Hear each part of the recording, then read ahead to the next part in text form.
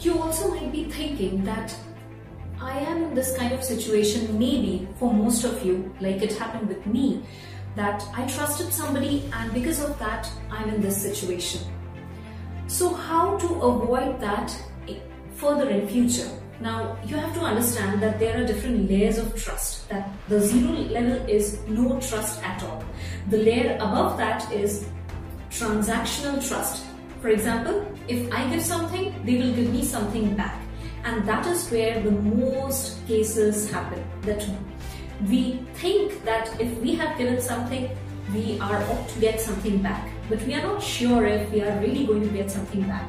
And that is where all the cheating, fraud, all the traumatic cases happen. The next layer is reciprocal trust, where I give something and I know for sure they will give back at some point of time later in life.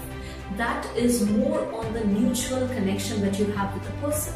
And the top layer is unconditional trust, that mostly you find between parents and children, mother and the child, best of friends, a best of relationship, the intimate relationships.